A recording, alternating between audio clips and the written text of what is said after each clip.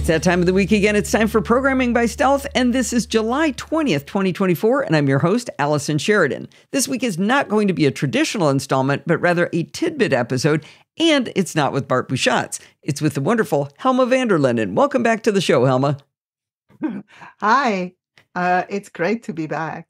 Well, you may remember that Helma is the person who took the bull by the horns and actually did the conversion of XKPassWD from Perl to JavaScript. And she came on the show and talked to us about how she was making that happen. She's also the person responsible for turning the Taming the Terminal podcast and show notes series into an actual book. But that's not what she's here to talk about today. Helma enjoyed the series that Bart did on JQ and using it to query JSON, and she found a problem to be solved that is common to many people on the Mac.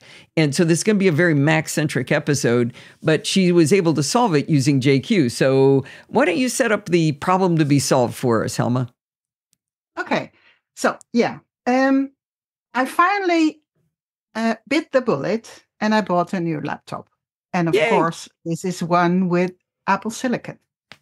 So I read somewhere that it's not a good idea to migrate everything, including the application. So I used Migration Assistant to migrate all my documents, but it was advised to reinstall all the applications by hand. And of course, I don't have a big, very up-to-date, very accurate mind map like you have. I usually start very diligently by jotting down everything I do. And then on the third day of installing and working and etc., I forget and I don't keep it up to date anymore. Yeah. To be fair, my mind map is up to date the day I do a migration. And then 6 months later, or a year later, it has to be updated. But at least I've got a baseline to work with, that I've got the documentation of all the settings and everything that I do for all my apps. So it's not quite as anal as you've described. It's close, but not quite. Well, yeah, for me, it's usually, I haven't installed this app yet, and now I need to use it. So then I go ahead and install the app. So this time I thought, what if I just do the migration myself? Use the Migration Assistant for the applications, and let's see how many of them are Intel only, and how many I could just move along without any worry. For that, I had to look into system information, which of course was system profile. Yeah, in so the early days. Yeah, we've got into some fun confusion in trying to work on the show notes together, because it used to be called System Profiler. It was under the Apple logo, and you went to, I don't know, was it About This Mac? And then you can get to more information. Or if you hold down the Option key and you go to the Apple, you can look at System Information, that it's called now. But like with almost everything else, Apple did most of the terms got changed, but not everywhere. So you can end up hearing us kind of interchangeably say System Profiler and System Information. When we get to the terminal goodness, that's when we're going to have to say System Profiler, even though that's the old terminology. Yeah. So in there, under Applications, you can see a list of your applications. And what kind of information can you see about those? Well, you can, of course, you can see whether it's Intel or Universal or Apple Silicon, which of course I didn't have on my Intel laptop, or other things. And you can see versions, and you can see the date last modified. But I quickly noticed that it's getting tedious to just click on every app and then check the information below. And of course, well, you can see it in the listing. If you can sort by kind, and it'll show you all of them, and you can see them in order, which ones are which. But there's a lot of glop in there. Yeah. And that's what I wanted to take out. So I wanted to have a list where I could, do whatever I wanted with it. And of course, I had a lot of apps installed on my old laptop, and so the scroll bar was still there when the window was full height, and I didn't want to scroll, and you thought, probably oh, don't want well. to necessarily move everything either, right? You want to True. cull it because it's like packing up all your belongings and moving to a new house. Well, no, clean it out before you go. Yes. Leave behind. Exactly. Yeah. And you want to leave things behind, and of course all the Apple applications that are already installed, you don't want to see them anymore in your list. Because you don't have to install them anymore. You don't have to worry about those because they are already there. You mean like Apple Mail, Apple Notes, for example? Yeah. Okay. Or all contacts or whatever. Yeah. Oh, one more reason you don't want to do a full migration of your Intel apps is they'll probably work, but they'll run under emulation under Rosetta 2. And it's like, well, but if they've got a universal version or an Apple Silicon version, then that's going to be better. Now, universal, that means it runs under, it's compiled for both, right? For Intel and Apple Silicon? Yes. Okay. Yeah. Okay. Yeah. So it's probably also twice the size. Yeah, that's a good point. And there may be a universal version or an Apple Silicon specific version. Yeah. Yeah. Okay. So I thought, how am I going to get this information out of this window? And then I thought, is there any way to get this in a terminal window? Is there a command line interface for this one, or can I, call an API or whatever? So I searched online, and I found that there is a simple command line interface called system_profiler. And if you run that, you get all the information that you can see in the various sections of system information. Cool. Yeah. So I thought, okay, if I can get that, and then I was fully prepared to, copy and paste, but that got tedious. And I thought, well, if it's a command line interface, there's probably a help argument. So if you type system_profiler space -- help, you'll get a listing of everything you can do. Leave it to Apple to not have it have a man page, right? Yeah. Okay. Yeah. Well, I didn't even look at the man page. I just looked at the help output of the command itself. Right. And I noticed two things. One is you can give a certain data type, and two is you can export in JSON. Oh. And then I thought, now the fun begins. So let me back up a little bit. If you just type System Profiler, you get a lot more information than just the applications. You get everything that's in system information. Yes. So like your section that you pasted in there from running the command starts with accessibility, cursor magnification on, display black on white, flash screen off, this kind of thing. Yeah. Yeah. So that's kind of cool. The output is just where, in my case, I don't know if it's universal, but in my case, it starts with accessibility and gives you all the information. So if you would go into system information and you would check the accessibility section, you'd probably see the same information. So that's something else that might be fun to go take a look at, right? Yep. Just what are all your accessibility settings? How much are you using accessibility, for example? Okay. Yeah. Or what are like all my network devices? What's connected over USB? Yeah. Ooh.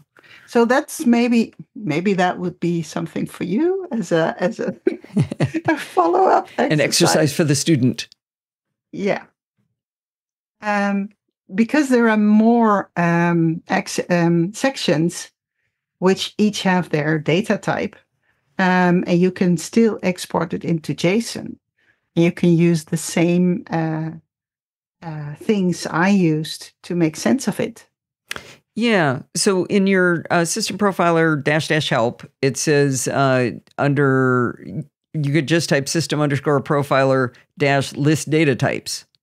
and it'll tell you all the available data types. So then that lets you start to know what you can play with? Yes. Yeah.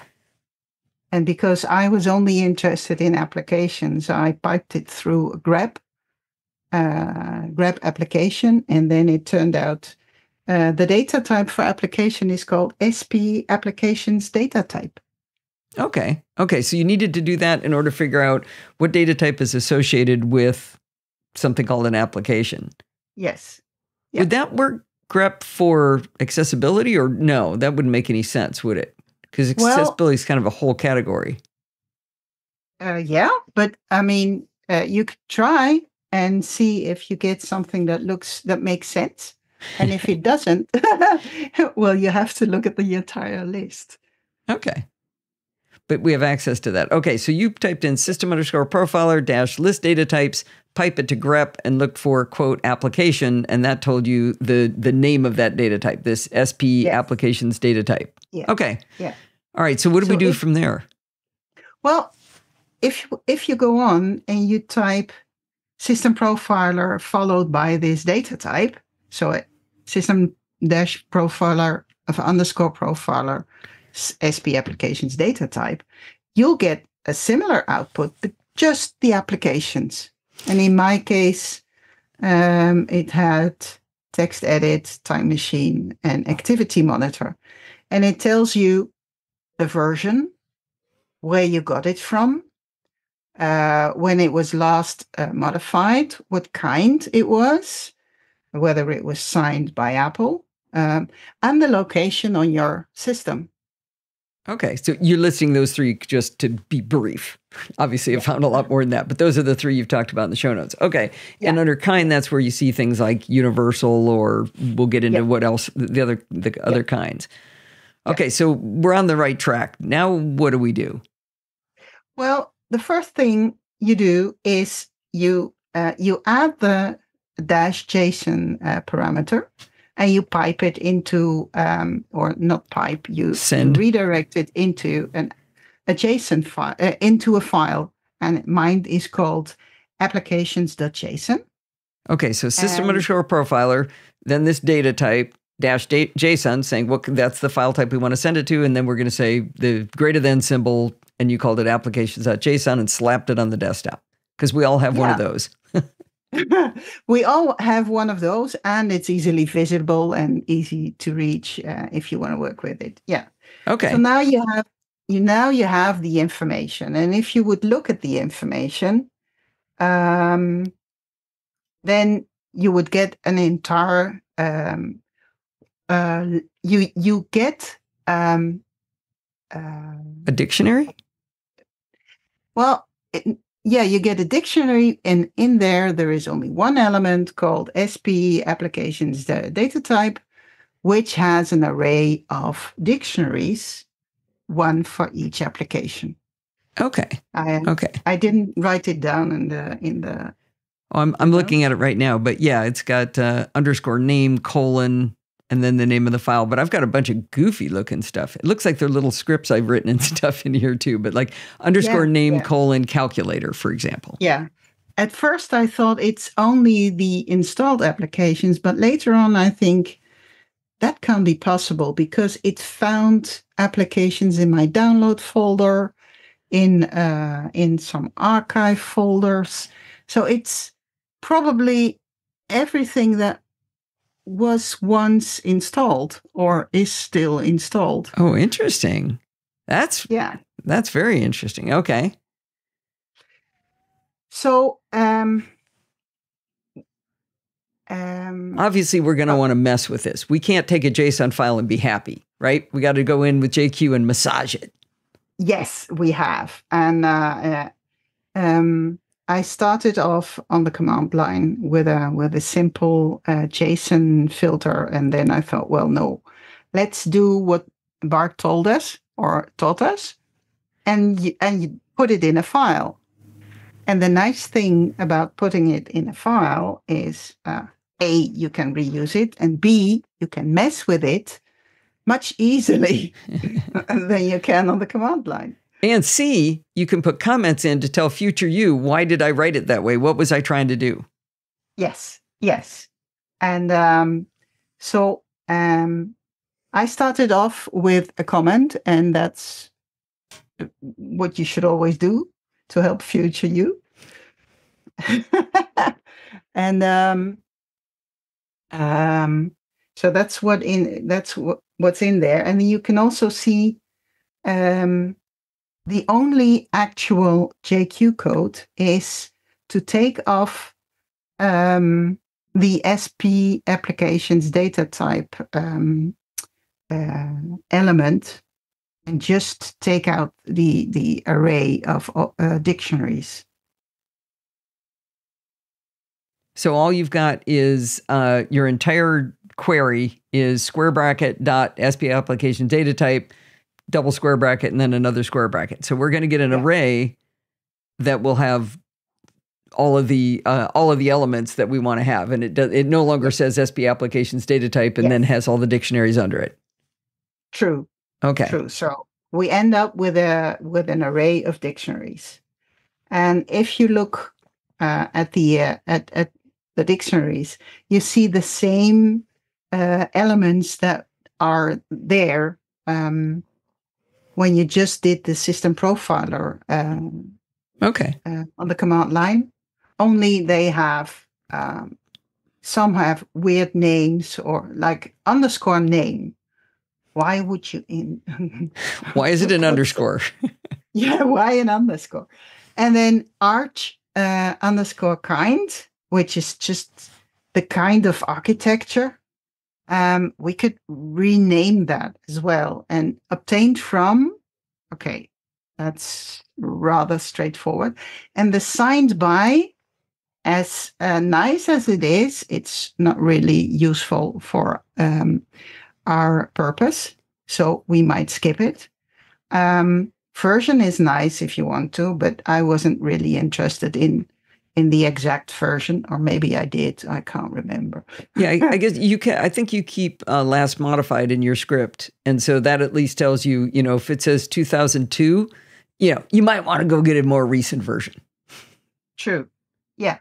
Or it was a remnant of something that you don't use anymore. Sure. And you can get rid of it. Yeah.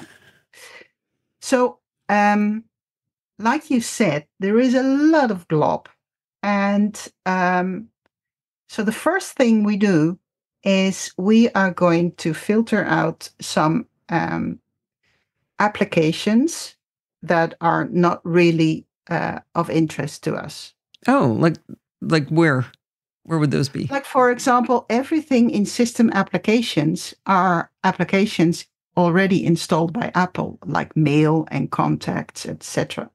I've always thought that was fascinating, because if you look in the GUI of the Finder, you find mail in the list of applications, but that's not where it really is. It's really in /system/applications, which is kind of mind-bending. I thought about doing a tiny tip on that for the NosillaCast, and I thought, boy, I don't know why anybody needs to know that, but it's just kind of a fun fact to know and tell, like show off what a nerd you are or something for knowing it.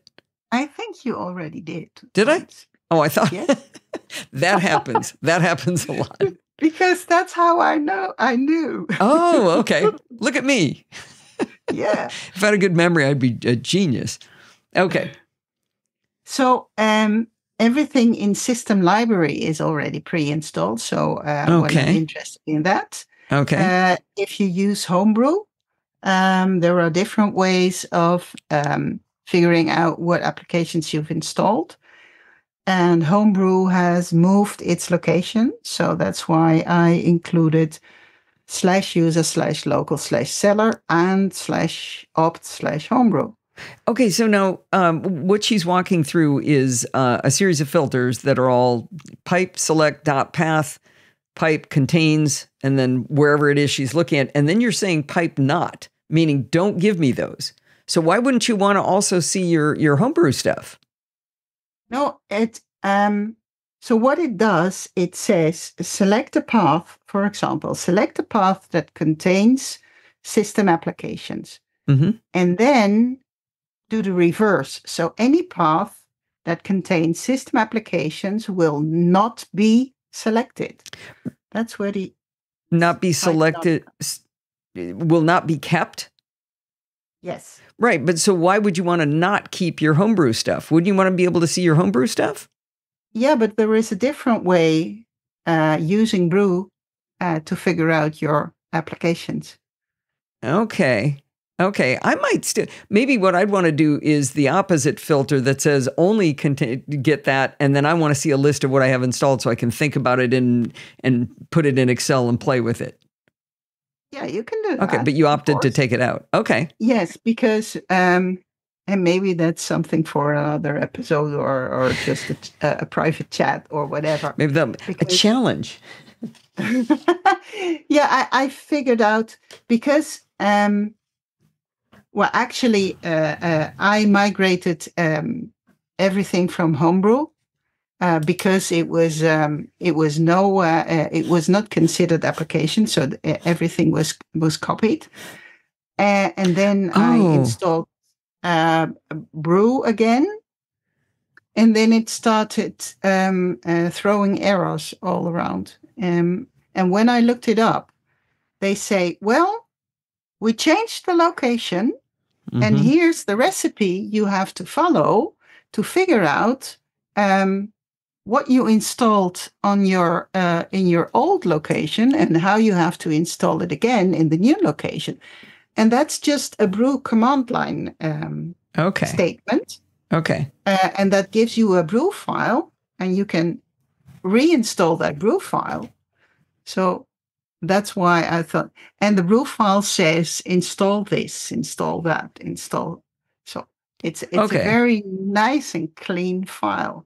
But the way you did this, you brought everything you ever installed with Homebrew over. And maybe there's stuff you didn't need that you could have abandoned before you moved it if you knew that it was there. Yeah. It's just a choice, right? Yeah, it's a choice. I think it came along with Migration Assistant, because Migration Assistant, the only thing you can say is do this or don't do it. There is no do this, but not that. And yeah. So the Homebrew applications just look like files to Migration Assistant. Okay, I see what you're saying. Yeah. Okay. All right. So you got rid of things in system library, system applications, your Homebrew stuff, and then library application support. Yeah. I looked at the entire list, and I saw all kinds of little helper apps that were part of some application. And I thought, well, if I install the application, they will probably reinstall all the helper apps. I don't have to worry about those. Those probably all got migrated anyway, didn't they? Well, if they are in my library, my home library, they would. If they are, maybe they are also in the root library. Oh, I'm sorry. Yeah, you're not in tilde library. You're in big girl library. No. Both, because I use contains on the path. Both will match. Oh, so she did path contains /library/application support, which will get top level library and tilde/library. Yes. Okay, but again, those would have moved with Migration Assistant. Probably.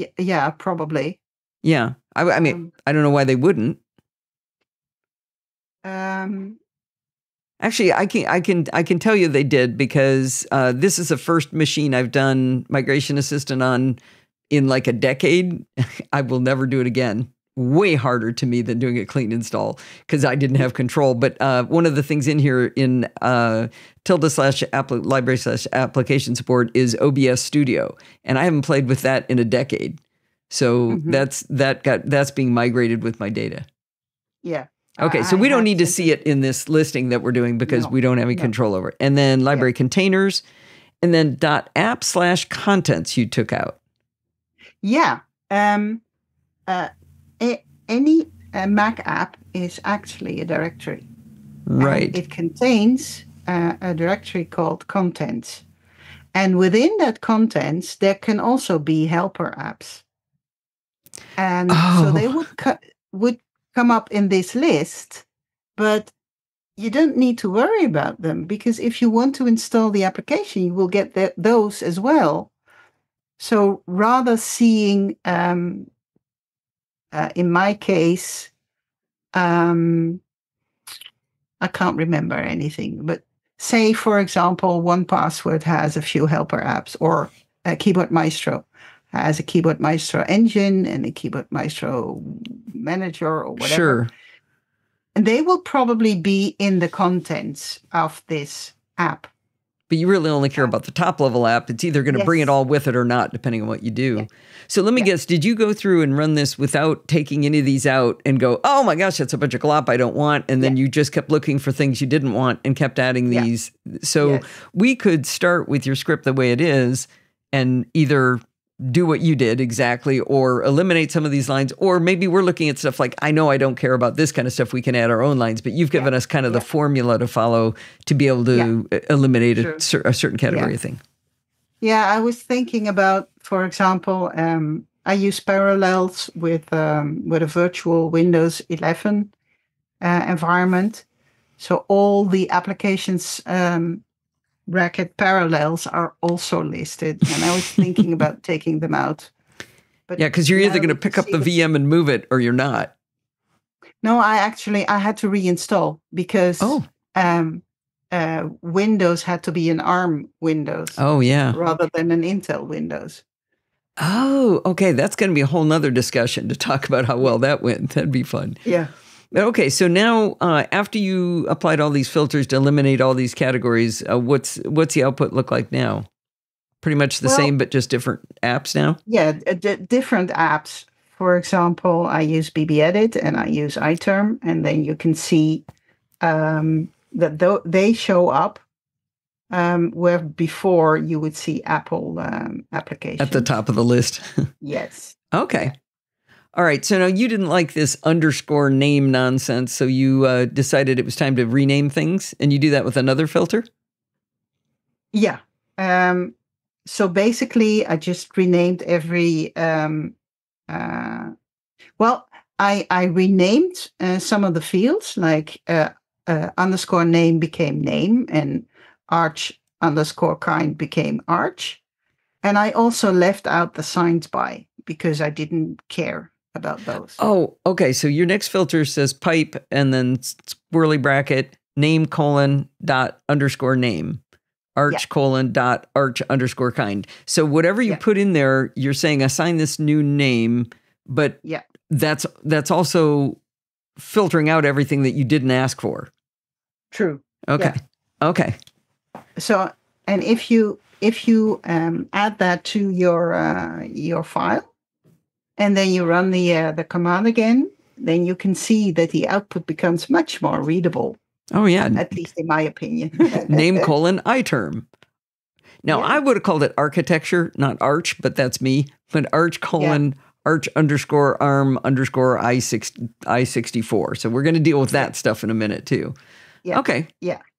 Oh, and you kept source in there. So src : identified underscore developer. Okay, that was obtained from, I called it source. You could have called it it was, for me, it was the source where I got the where I got the app. But all it says is identified developer. It doesn't really tell you where you got the app. It just tells you it's identified. So that way you could find screwball things that weren't signed. Is that why you kept that? Well, I kept it because it also says somewhere if it's from the Mac App Store, or if it's from, for example, setup. No, it doesn't. That one doesn't say it's setup, but this one says whether it's from the App Store or not. Oh, okay. So I see Mac App Store on some of mine and iOS App Store on some of mine. Oh, wow. Yeah, because I run a few apps that are. It's like an iPad app an iPad app that's allowed to run on the Mac. I bet it's one of those. Yeah. Okay. Yeah. That'll be fun to look for. Okay. Yeah. So the first thing we want to do is sorry, rename some of the architect names because they are rather confusing. Okay. And so what you can do is you can create a little function in JQ, which starts with def and then the name of the function. In my case, it's called arch type. You would probably call it architecture type. So def is define, like I'm defining a terminal or a parameter. What do you call that? The name of the def is you're defining a function. And okay, or a filter. Maybe you can call it a filter in JQ terms. Okay. And then you get the name followed by a colon, and then below and indented, you get the sort of the source code for this function. Well, I'll call it a function. Maybe it's called filter. I haven't looked up the JQ lingo. So, and this one basically says if this, which is the element that is, or the value that is piped in, if it's arch underscore arm underscore I64, then it's a universal app. Oh, okay. And then you can go on with arch I64, which is Intel, and arch iOS, which is iOS. Okay. So how did you know those were those? Well, i64 is an Intel 64 processor, so that I knew.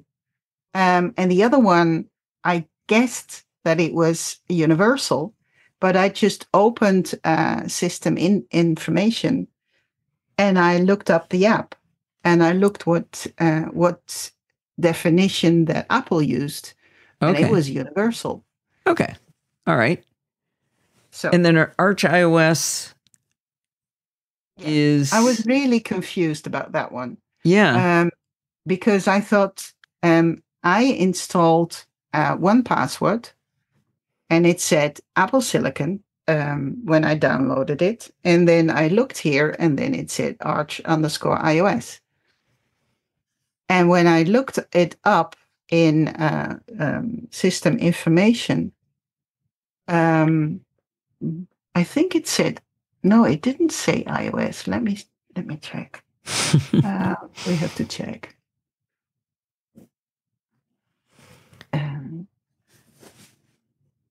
So in any case, you determined what each one of those was, and you were able to assign a more human readable name, so we wouldn't have to go look up what arch underscore iOS meant. So what is an iOS app? What does it mean to be an iOS app? I think it's actually what you just said, an iPad app that can also run on an Apple Silicon Mac. Okay, that would make sense, because all the ones that came in saying architecture iOS, Overcast, Call Sheet, Retouch, Channels, WatchShot, and Ambient Weather Network. I don't know about those last three, but I know Overcast, Call Sheet, and Retouch. I know I'm using the iOS version. Okay, and I installed, that's why I was confused. I installed 1Password, and it said Apple Silicon on the download page. Right. But if I look in system information, I just checked, it's actually the kind is labeled as iOS. And it's an Electron app, which means it's not really an iOS app either. It's a web app, but that's not coming through in system information, huh? Yeah. So, but they call it iOS. So anyway, so if you want to use this filter, you can change the line with the arch, and then between brackets, the .arch underscore kind, which is still the same element that you used before, but now you pipe it through this arch type filter, and the output now gives you, for iTerm, gives you universal, and BBEdit is also universal. And on my old machine, 1Password was Intel. Ah, So that's a perfect example of you found something, I don't want to move that version. True. Yeah. Okay. Yeah. So in hindsight, and we discussed it, there are, of course, more kinds. So I just expanded the Arch type filter and added Arch ARM for Apple Silicon, Arch Web for Web App, and Arch Other, and then I just called it Other. I don't know so what it... some did come in as Arch Web. That's interesting. Let me see which ones those are. Copilot, Perplexity, and 2 apps that I wrote. And they are web apps. Oh, and actually, so is Copilot. And Perplexity, yeah. So those are apps where I went up and I said, yeah, add to doc, and now I've got a web app. It's just a web page. Oh, wow. But my 2 apps, Time Shifter Clock and Time Adder, are both just web apps. And so, but I want them to be an app in my doc and available as a regular application. So that's a good example, Arch Web. Yeah. Okay. Actually, we could call it web app. Yeah, that's what I did. No, it came through as Arch_web. Yeah, but yeah.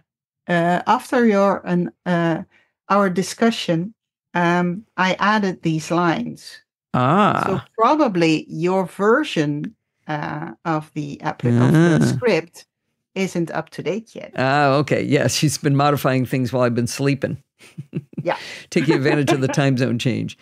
Okay. All right. So now you've got all these elif, or an if and an elif, and you're basically taking everything you've learned and making it more human readable. Yes. That's a nice way to do it. I like that. Yeah. So, and then I thought, okay, I want to know which one come from the Mac App Store.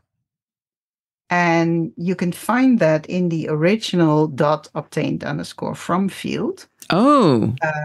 Which is, in my version, renamed to SRC. Okay. But I didn't want to...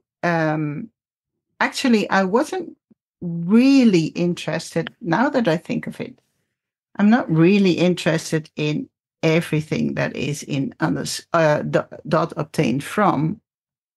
I just left the element in there. But I thought, what if I figure out if it contains Mac App Store, I make a new element in this dictionary that contains this only Mac App Store. So okay. if you take the .obtained_from and you pipe it through contains Mac_app_ store, you get a true or false. Okay, so now I see your table shows like 1Password, and then it says MAS:false. And so you're not happy with that either, though, I bet. No. I have a setup subscription, so I want to figure out if there are setup. Yeah. Oh, I love this, because one of the things I have in my pivot table, or in my mind map is it from the Mac App Store? So then I can just go boom, boom, boom, boom, boom, boom, and fly through them and to do the install. Yeah. But this would let me know up front, what do I have from there, and make sure I'm not missing any, because I can't tell you how many times I go off and I download it from the developer and I'm like, why are you asking me for a license key? Oh, shoot, I forgot to go to the Mac App Store. Yeah. So I did a similar thing. If it's from setup, it'll be in application setup. Oh, sure. So if you, so I just filtered on the path. If it contains /setup/ then it should be a setup application. Okay. I'm starting to jumble. And so you get MAS for Mac App Store, and you get setup for anything from setup. And then it gives you true and false, whether it's in setup or not. And, okay. But because I was thinking of, I want this in, for example, an Excel spreadsheet, I don't want the words true or false. Yeah, that's not useful at all. No. Visually, So, but... yeah. So I thought, what if I change that as well? So I made another filter. Actually, I copy and pasted and I modified it, thanks to Stack Overflow. So the filter is called YN. For yes, no? And yes. And it simply says, if it's true as in Boolean or true as in string, then use the string yes. Otherwise, use an empty string. Wait a minute, you just traded true for yes. How does that buy you anything? It wasn't really true for yes. It was, so actually I changed it all variations to yes for true. But for me, more importantly, false was changed to an empty string. Okay. So if you would look in Excel in the column, you would see only the ones that were, you could filter out the blanks, and then you have the set. I could use an X or whatever. But why not change true to MAS? And false to nothing? Because I want to use this filter for both MAS and for setup. Okay. Oh, right. Okay, so you're not done yet. Okay, I'm jumping the gun here. I'm not happy with yes, so this is going to come along. Okay. Yeah. So if you would take the MAS, where we said obtained _ from, piped to contains Mac _ app _ store, and then we pipe it to this YN. Okay. Then you would get an empty, and the same for the setup element. You would get empty strings if they're not there, and you get a yes if it's there. So in my example, 1Password comes from the identified developer. So I downloaded it from 1Password itself. So it's not from the MAS and it's not from setup. So it has blanks. It says MAS : blank, setup : blank. Okay. Yeah. But snippet slap comes from setup. So MAS is blank, but setup is yes. So the source still says identified developer. So I don't think identified developer tells you that you got it directly from the developer. You got that one from setup. Yeah, not in the case from setup. Yeah, but okay. The other one, maybe we should fix. I was more interested in, is it from MAS or is it from setup? Yeah. If not, then it's from the developer itself. Okay. I just want to make sure people didn't think source identified developer means that you got it directly from the developer. That's not necessarily true. That's not necessarily true. No. Okay, so now that's going to give us mass. Okay, all right, so we get yes or no. Well, no, we get yes or blank. Sorry, yes or blank, right. Yeah. So, and I was more interested in making the no to become a blank, because then visually you will see what the which ones are marked in this special column. Okay. So, and then I thought, why not sort? And if I sort on last modified, I get the oldest ones at the top and the most recent ones at the bottom. Okay. So we can pipe the entire array, because we still have an array of dictionaries, and we can pipe it through sort _ by and sort it on the last modified okay. All right. element. And if you, did I check it? Oh, I didn't give any output. Well, But that's if you okay. We know we have an array of dictionaries at this point, but that's not Yeah. really where we want to end up. We want to end up with a table, right? Yes, true. And So what did you want now- in your table? Sorry? Well, what did you want the table to look like? Actually, I wanted every element. So the field names like as column headers, and then you were Yes. going to export it to what format? CSV, Oh, okay. Okay. which All right. you can just import in any spreadsheet Right. application. So, credit where credit is due. I found this on Stack Overflow, but I had to figure out how it works.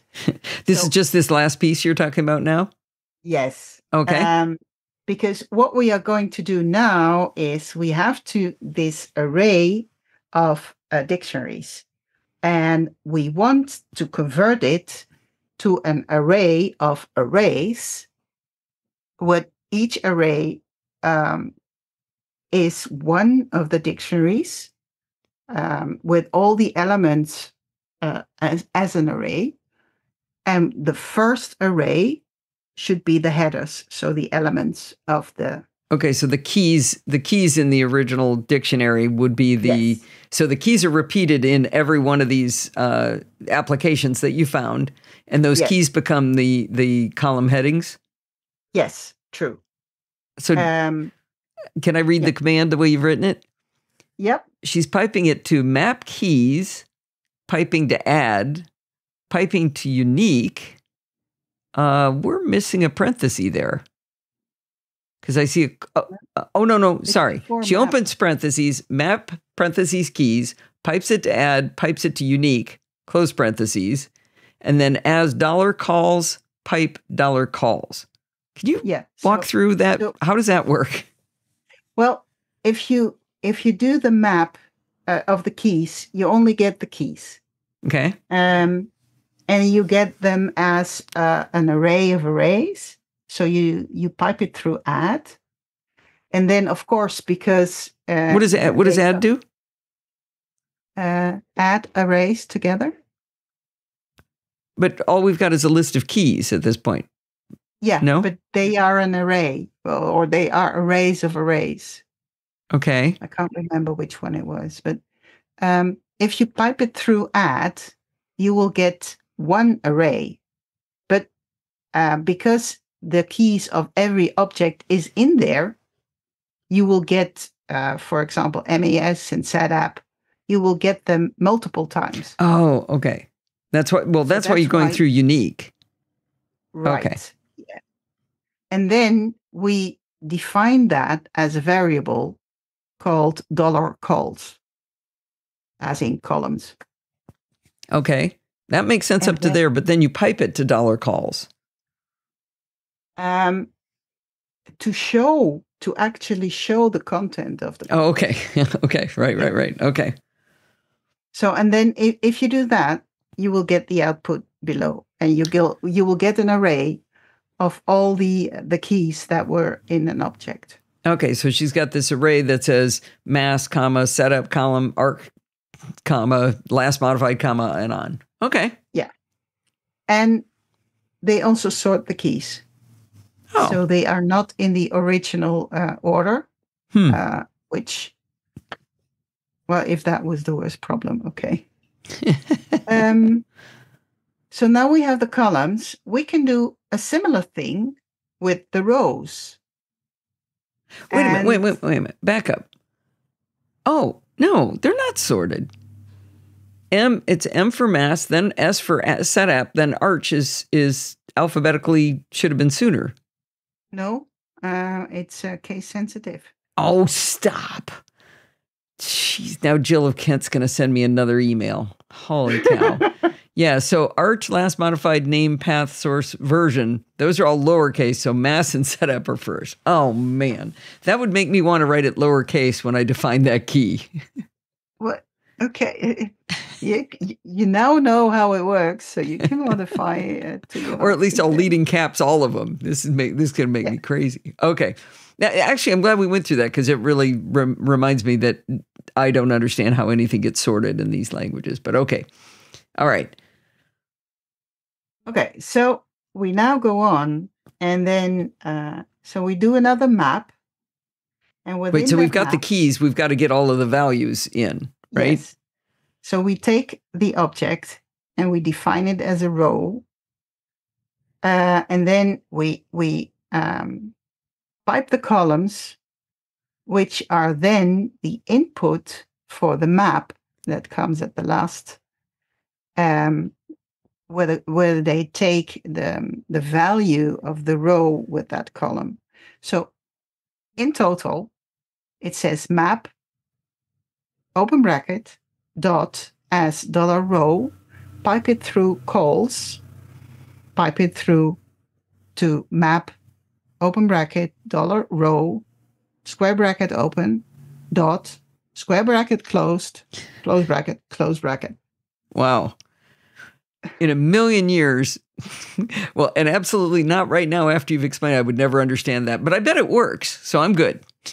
Yeah, so that's what I used it, and I said, it works, but how does it work? So I had to explain to myself and figure out what happened before I could actually put it in, because I thought I can't put it in and then wait for the questions that you will have, and I can't answer them. That's the problem with teaching. You have to understand what you're talking about. That's why my job's easy. Okay, so the last thing you've got to do is you got to get it to CSV, and you do that with the @CSV filter at the end, right?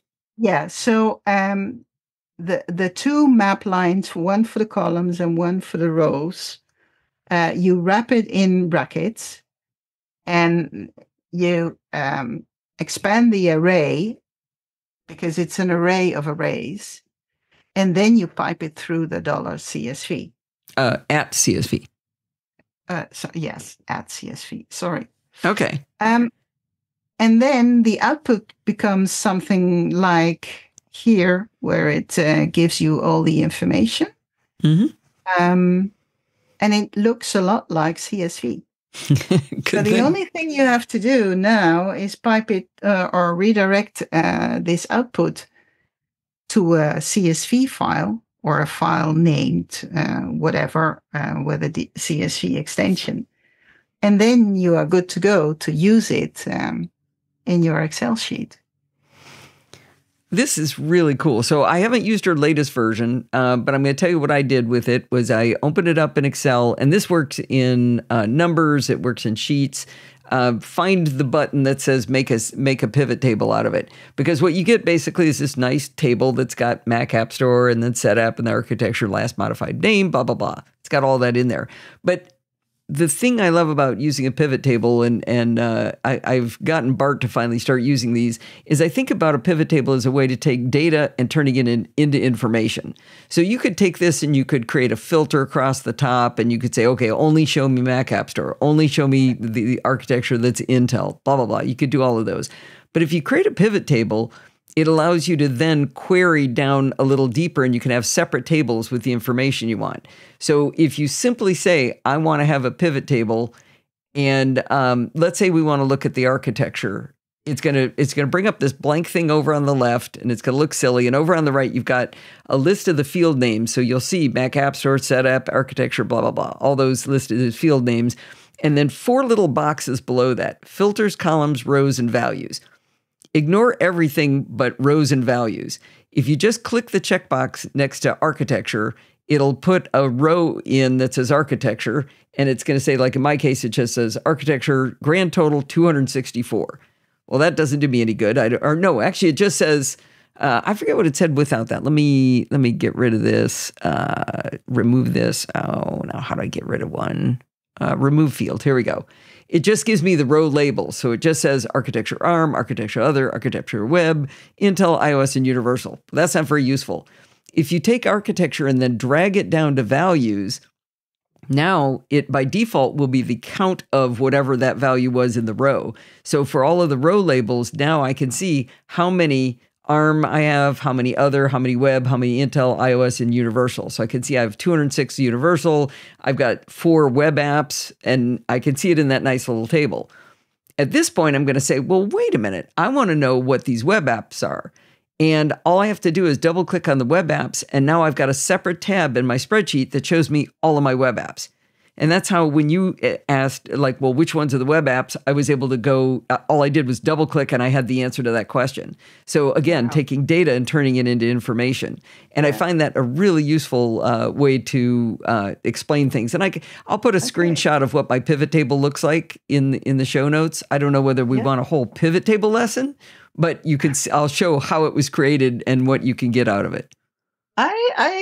This is new for me because I know how to make pivot tables and I use them very, very often. But being able to click on them and then just get an information with just that information, I didn't know that. Didn't know it would do that. Oh, okay, that's cool. Yeah, and they actually come out in Excel now, the latest version of Excel, the Office 365 version. It actually made those filtered tables.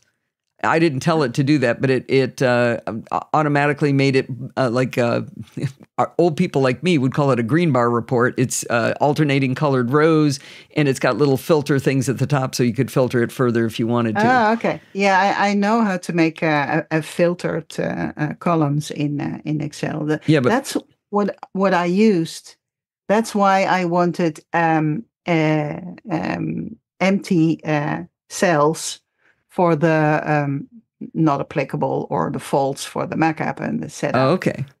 So I could filter out the blanks, and then I would be left but now with now you'll be able to do it this way. It's just it's so automatic, and I mean it is literally you have to say, give me a pivot table, click on architecture, and then drag our architecture down to sum of values, and you will have what I just described. You will already be done. You don't. And the thing I always tell people about pivot tables is just play with it.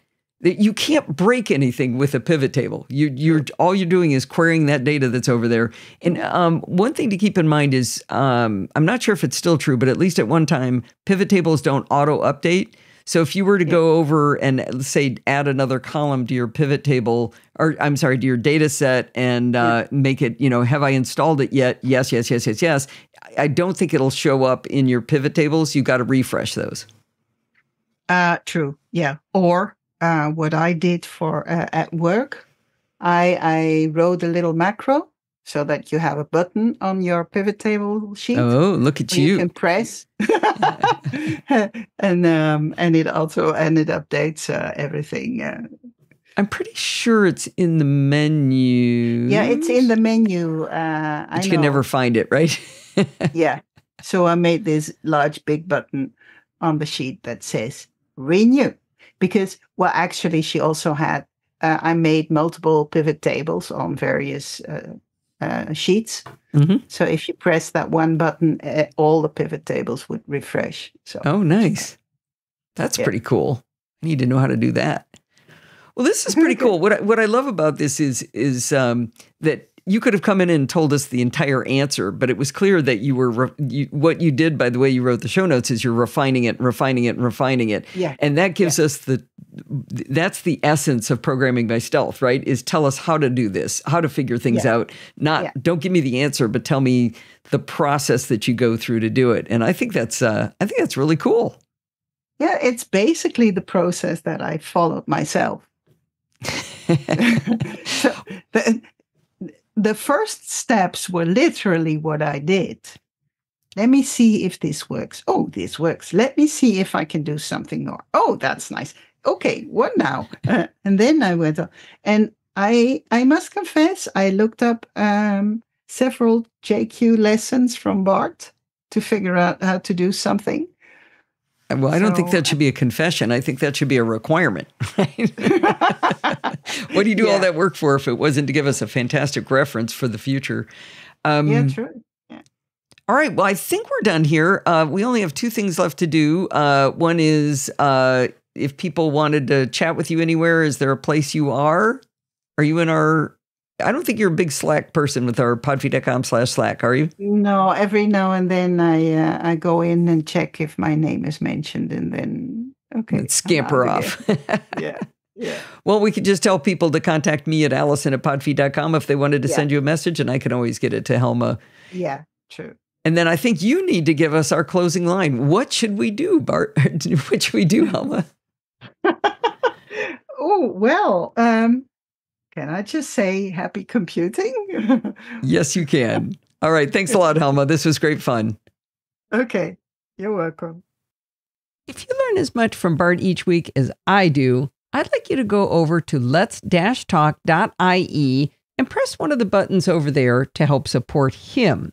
He does 98% of the work here. I'm just the stooge that listens to him and asks the dumb questions. If you go over to lets-talk.ie, you can support him on Patreon, you can donate via PayPal, or you can use one of his referral links. I really hope you'll go over and help him out. In the meantime, you can contact me at Podfeet or check out all of the shows we do over there over at podfeet.com. Thanks for listening and stay subscribed.